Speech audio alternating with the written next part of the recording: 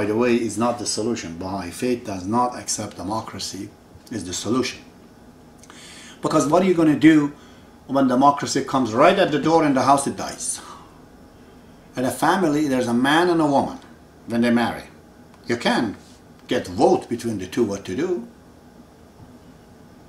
What do we do there? We can't have threesomes. There's only two in a marriage. How do we get vote? So democracy dies right at the house when there are two people. There in the Baha'i Faith, Bahaullah solved the problem again. He says when there are two people, they have to live under a rule, under a constitution that I'm proposing. It has to be signed up by the both parents, by the two parties, under the supervision of their parents, a contract of the marriage, which based on that people can live. It is not in contradictions with the laws of the governments or against the law of the Baha'i Faith, but it is an extra over things then. Just like you have a contractor calling in your house to do something, so you sign a contract to prevent a problem. Same thing, two people, they don't know each other, they haven't been grown with each other, they feel to have a document to say that they're... That, in a real deal, in an ideal way, between the husband and wife there's a boss. Who's that boss? That boss is called Bahaullah. It's the Baha'i Faith. Why? Because the wife is never worried her husband is going to do adultery, because he as a Baha'i doesn't do that. Or he is not worried the same thing about her. They're not worried about somebody's using substance abuse, drug, heroin, drinking problem. They're out the door because they're accepted, both of them in principle, that as a Baha'i they don't engage in these things. Therefore the marriage becomes simpler, easier. A lot of area of dispute is gone away. So democracy is not going to solve the problem simply become an elector. Right? In the United States, there's Democrat, there's Republican, there's problem. Have no religion as it is in the West is one problem. Having a bad religion as in the Middle East is another problem. Both of them is a problem. I'm sorry, we have not reached the maturity yet that we will not be asking messengers from God to intervene. God has to intervene yet. We just come together for the first time to create a global government. So we're right in the brink of it, in the threshold. So we need God to come down, and He has come with the Baha'i Faith to cement us all together under a divine constitution, creates a love and unity and understanding, parameters of the justice and everything else.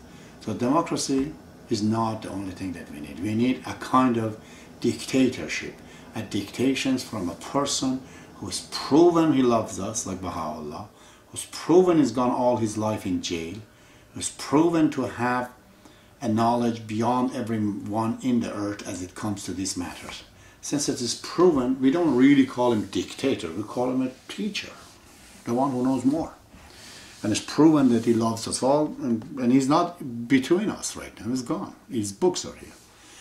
So these dictations from him is a part of a true government. A democracy election definitely is a part of it.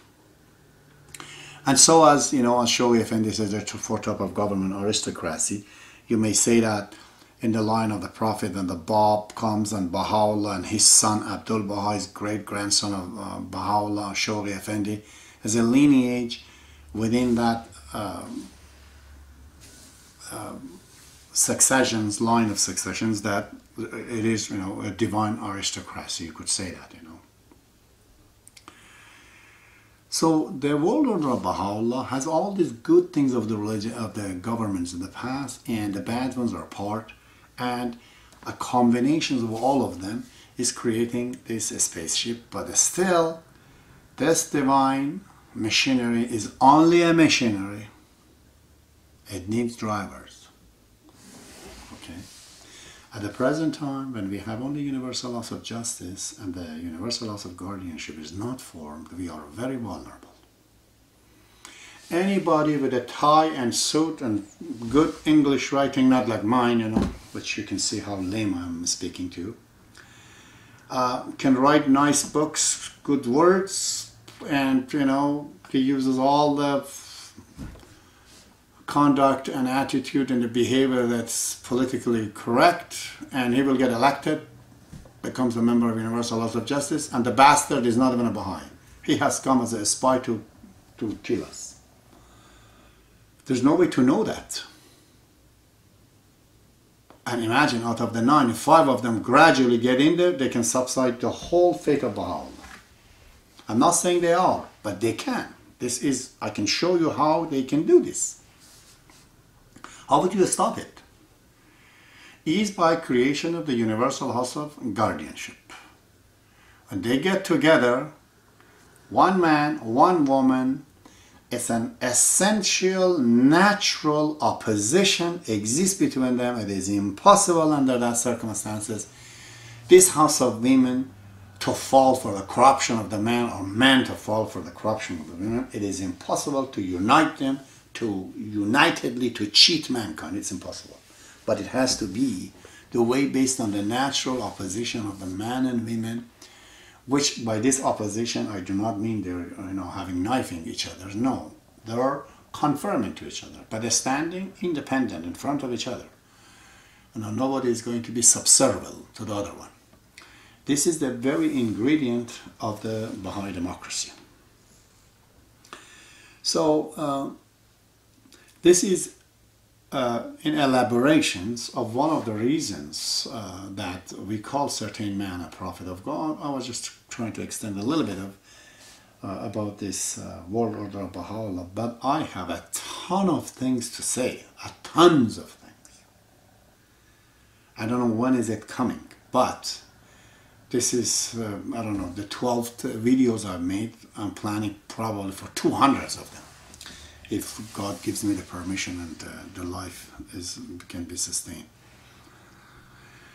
So I conclude this at the moment, and to continue next time, there are talks about the limit and certain fluctuations in the behavior and the word and the attitudes of the prophets of God.